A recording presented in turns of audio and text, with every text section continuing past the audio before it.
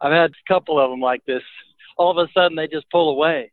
Well, it's something I did, and it's kind of beats you down after a while. But well, maybe you'll quit doing it. by what I'm doing. These women are all 50, right? Yeah, they're all older. They don't want anything that you do. They don't want to get a fucking husband. They're not interested. So when you start with that, I care about you shit, they're gone, okay? You didn't have to be verbal. It can be any way at all that you're expressing your affection for her. Okay, so now you know that. It even works with girls 19 fucking years old. You do not do that. As soon as she feels like she's in charge, your fucking relationship is fucked up or over, one or the other. Because girls don't want to be in charge. They want the man to be in charge.